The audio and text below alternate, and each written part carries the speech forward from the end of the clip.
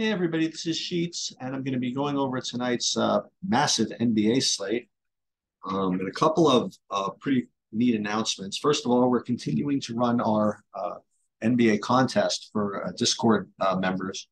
We've been doing it the last couple of days, and it's just a $5 entry fee, whatever. And one of the things we're doing with that is whatever money that gets put in the prize pool for that, we're rolling it over. We're going to pay it out, but I'm putting in my own money. I'm going to be rolling it over into this Christmas slate private contest we're having for premium subscribers, where we have a whole lot of added money in. Can't really say how much yet, but it's going to be a decent amount. So I really encourage everybody, if you haven't already subscribed to True DFS, to do that. Only premium members are going to have access to that Christmas slate add-on money. But if you want to just go in for free Discord channel and do the other private contests, you can certainly do that. It's a big slate, and there's a really big contest tonight where it's an 888 paying 250,000 for first. Extremely difficult contest. I mean, all the experts are going to be playing it, but I'm going to take a shot, and it's going to be a very challenging slate to break down. So we're going to break down. We're going to break it down right now, and then also we're going to be going live again at 6. And a really, I think, probably the most fun announcement is that we're going to run back that live sweat at 11 p.m. Eastern, where I go into the lobbies, including the 250K for first one, but all the other main NBA slate lobbies, and see who's winning, who to sweat, what the character of the lineups are. We'll do a little play-by-play of the remaining games and have a lot of fun with it. It's literally the most fun thing that I do in DFS right now. So maybe you guys can join me with that. You could join that through this YouTube channel, or my Twitch, which is Sheets Pones, SheetsPWNS, or maybe some other ways, but definitely through those two methods. Please, that's going to be a lot of fun. You really don't want to miss that, I don't think. In any case, let's take a look at the slate as of now, at least, and see what's up. So first of all, Milwaukee against Cleveland. One of the things I talk about a lot is trying your best to make a large slate small.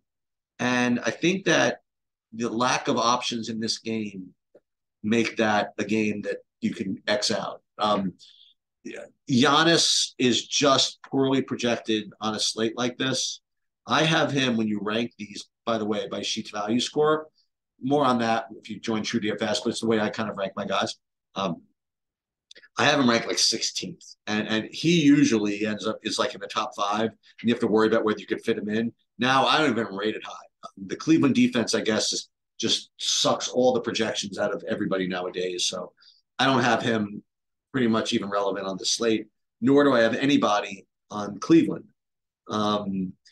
That's from a spend up perspective. And then when you look at it from a point per dollar perspective, I don't see anybody either. So I think this game is a game that you can either manually cross off, or if you run optimizers, it'll basically cross it off for you. All right. Next game, Detroit against Philly. All right. With respect to spend ups, I do have Embiid rated the second best overall play on the slate. Number one play is just light years higher, though. But the number one play is going to be a much higher owned. Nonetheless, Embiid 11.5 certainly is a good play. But as you'll see, there's also better options, I believe, at that position, or at least comparable from a Sheets value score perspective to that in that position. But like I said, he is going to be somewhat low owned. You do have Harden, who I have rated as the 7th best overall spend up, or best overall play on the slate. And he at least doesn't have to fight with all those centers for, roster slots. And I don't think he's going to be particularly high owned either. So could be like kind of a low owned alternative. Detroit, there's no real spend ups that are worth mentioning, but when you look at it in terms of value, there are a couple of guys from both teams I want to talk about. One is Jaden Ivey, who finally got there for us at 5K yesterday. He had like 40 fantasy points, and he can do that. If he has a good game and closes instead of Burks, he can get the minutes. And when he's behaving efficiently, he can score a lot. So problem is, I think he's going to be owned today. My early ownership projections don't see it that way. My early ownership projections have been only 11%, but I think that's got to be higher. I mean, people are just going to look at his last game and his price, and they're gonna play him. I think, but nonetheless, he does look to be a good play. The other guy that looks to be a good play pretty much every day is Jalen Duran. Let's put these guys in the lineup so that we don't forget about them. So Jalen Duran, I mean, all the guy does is put up 30 plus every day, and he's not 5K. I mean, what are you going to do? You sort of have to play this guy, right? So he's going to be in my player pool, and he's one of the top values, I guess, on the slate if he's going to keep getting priced like this. So Jaden Ivey and Jalen Duran both are good values from the Detroit side. Philly really just not much of anything, especially on the value side. Okay, moving on, we have Indianapolis or Indiana against Boston. And again, when you look at it from a spend up perspective or overall, I have Tatum ranked all the way down like 11th. So he's not really going to be someone I probably get to today. And Halliburton from the Indiana side, I have him like rated like 24th. So I don't think I'm getting to either of these guys in this game. The one thing I would say from a value perspective is that there's one guy who rates okay. Yeah. And that would be Al Horford.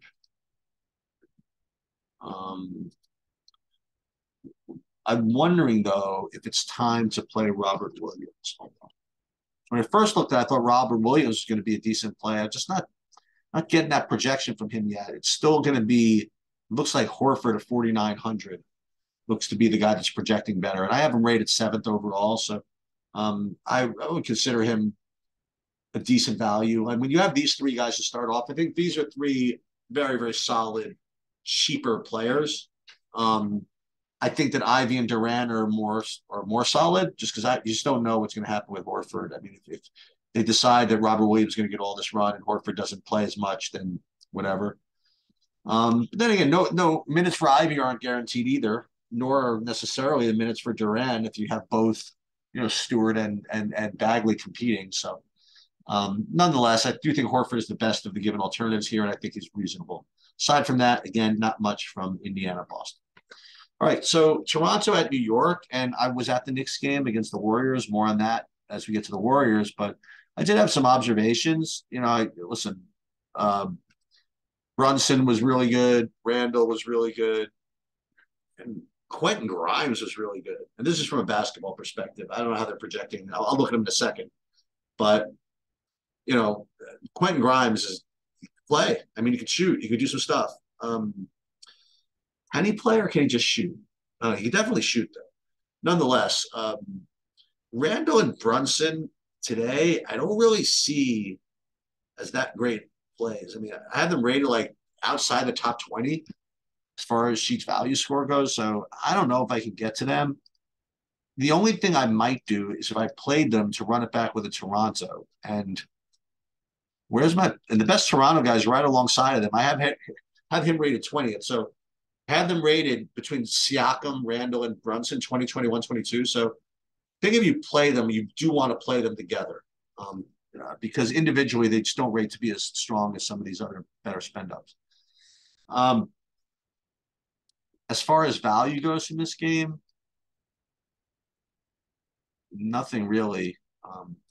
Miles McBride got some run, and he got some second unit run, and he got the overtime run. The overtime, the garbage time run. They had a couple of shots, but I don't think I wouldn't play him. Mitch Robb was just okay yesterday.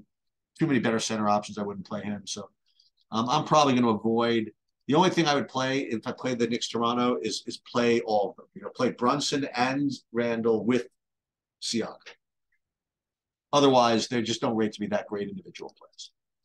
Okay, Chicago against Atlanta.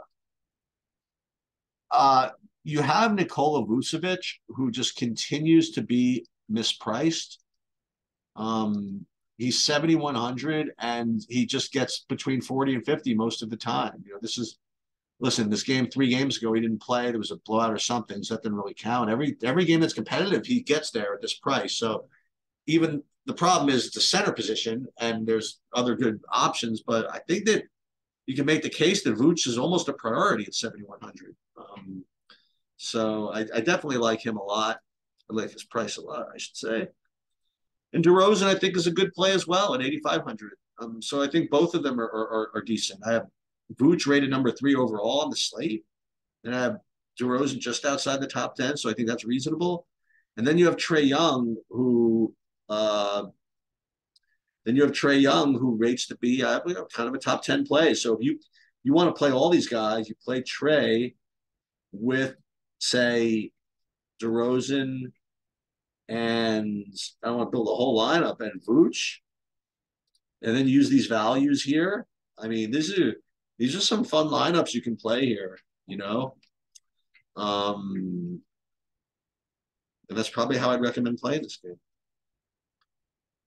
All right, moving on, you have Golden State against Brooklyn. So I'm going to give you a couple of observations from the Brooklyn game. From the Golden State game yesterday, because I was at the game with watching them sweating them against the Knicks, or sweating the Knicks against them.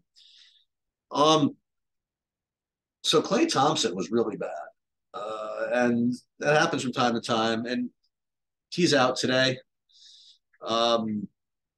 Jordan Poole shoots it a lot. He had 1 assist. I think his line was 26-1, but he controls all the usage in this game when he plays. They didn't let him play. They let him play only 2 minutes of the fourth quarter, then the game was over, so they took him out the rest. I expect him to get full run if this game is close. So he looks good. The other these are kind of boots on the ground sort of observations is Moses Moody was fine. He was kind of invisible. Ty Jerome was okay. You had Anthony Lamb stood in the corner, made some threes. Yeah, you had DiVincenzo, who's out. And so he could come back and replace Klay and probably be an okay play. But 6,400 looks pretty expensive. The guy who's really intriguing is James Wiseman. So he got 22 minutes yesterday. And I don't know if you consider this relevant or not, but he was awful. Okay, so Kuminga and Wiseman both got run. Kuminga more, he was definitely like a bench type player, but then they left him in during pretty much the whole fourth quarter for garbage time. So I guess he's okay, but 5K is certainly no bargain. James Wiseman played 23 minutes, and he was really just not good at all. However, he is 3K. And if he is 3K and you believe that he's going to play 20 minutes again, it's going to be an interesting call. I currently have James Wiseman as the top overall point per dollar play on the slate. And to me, I don't like that at all. I would probably fade that whole thing if he's popular. If he's not popular, I'll trust my projections and I'll just go with it. But if he becomes this kind of like value play du jour where everybody jams in James Wiseman at 3K, I mean, I'm just not interested. I don't know. Listen, it beats me, but he could play 10 minutes. He played 10 minutes against Philly, 2 minutes against Toronto. He did play 22, but did they start him in the second half? Is that what they did? No, I think they started him in the game. Is what they did. Let's take a look at it again. Yeah. So this is the weird thing about this game. They actually started. It looked like they started James Wiseman, but they didn't. They brought him in to spell the starters. Then they basically let him run through all of garbage time. They let him come in the third quarter. They were basically dead, and then they let him complete garbage time. If James Wiseman ends up popular, I think it's a trivial fade. That's my opinion. Of course, if he's 3K and starts and puts up 40, I mean that's possible, but that's my opinion. However, I would be remiss to not point out that he does rate to be right now the top point per dollar play on the slate. But I think people are going to overreact to his minutes in his last game, which I just already kind of qualified. All right. So where was I? So I think Jordan Poole rates to be an actual good play. Not that James Wiseman is a bad play, but I just think it's fishy. I think Jordan Poole rates to be the best overall play from Golden State. I have him as a top 10 overall value, which is good. On the Brooklyn side of things, you have Durant and Kyrie, who both rate to be decent. I have them just outside the top 10, but close enough that you could play kind of a game stack again with Poole on one side and either um, uh, Durant or Kyrie on the other side. You see a theme here in the slate. I think that you want to play these guys with the run backs. It just becomes it's easier. It's just life is easier that way, and your performance is probably easier that way.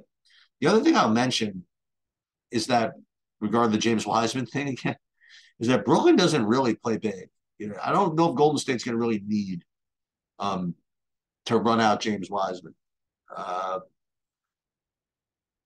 in addition to that, Brooklyn doesn't really show a lot of value. So again, same type of idea as some of these other games. You could play Poole, you could play him with Durant, you could play him with Kyrie. Okay, moving on. Portland, OKC, and this is yet another one of the same theme here. So OKC, I have Shea as the fifth best overall play on the slate, which is really, really good. And then I guess part of the reason for that, though, is that Giddey is questionable. I think if Giddey is in, he was actually upgraded from ruling out to questionable to play through his illness. Giddey is in, it definitely is going to negatively impact the Shea projection. We'll have to look at that a little bit later. But as of now, Shea looks like a really strong play. And Lillard, again, he's a little weaker. He's like 15th value, but again, to play both of them together, I think is really strong. So I'm going to do probably a bunch of lineups like this where I play these two kind of like mid-range or upper range studs in the same lineup and hope that the value is enough to get me there. All right, Dallas against Minnesota. Let's start with the spend ups. You have Luka. I have him rated fourth overall, which is fine. But from a lineup construction perspective, 12-6 becomes very difficult to get to. So I don't know if I'm going to be able to do it. On the Minnesota side from spending up, I mean, Anthony Edwards, he's just not, against Dallas, he's just not going to project all that well. Dallas plays a much slower tempo than a lot of teams. And he's going to show up maybe as top 30. And yeah, that's where he is. He's having number 30. And then D'Angelo Russell like 31 or something like that. So not really getting it too much from this. I think once again we're looking at the center situation, whether Gobert plays or not. If he doesn't play, then you now have to kind of make a decision of what to do at 6K with Naz Reid. Now again, this is it's the same matchup, right? He played 40 minutes against Dallas in their last matchup. So if in fact Gobert is out, I don't think the 5'9" is going to make a difference. I think you kind of want to play him. So keep an eye out for the Gobert news. If he's out, then I guess you just play Reed. Aside from that, I don't have too much from this game, and we'll move on. All right, Orlando against Houston. As you might imagine, there's not a lot of big spend ups from either side here, and I don't really not really getting to much of anything. We're really just kind of looking at the value in a game like this, and got a couple of pieces here for Houston. Some are just kind of gross, some are just whatever. Tari Eason at 3,400. He looks to be a decent point per dollar play. 23-minute guy. Looks okay. I'm getting a good point per dollar projection out of Eric Gordon, which is really gross. But I'll just kind of throw it out there. If you need to get to guys like Tari Eason and Eric Gordon, then go for it. I think they're okay plays. Then you have Sengun. The problem with Sengun at 5,700 is just the position. I mean, it's gone over already 5 or so, like really, really strong centers. And I just don't think he's going to make the cut. I know we get to two very intriguing games here, which are 2 hours removed from everybody else. And the first one is Lakers at Sacramento. And you would think that the Lakers or anybody that's playing against Sacramento, you'd want to target, and you would be correct. I have LeBron as the best overall play on the slate by a pretty significant margin.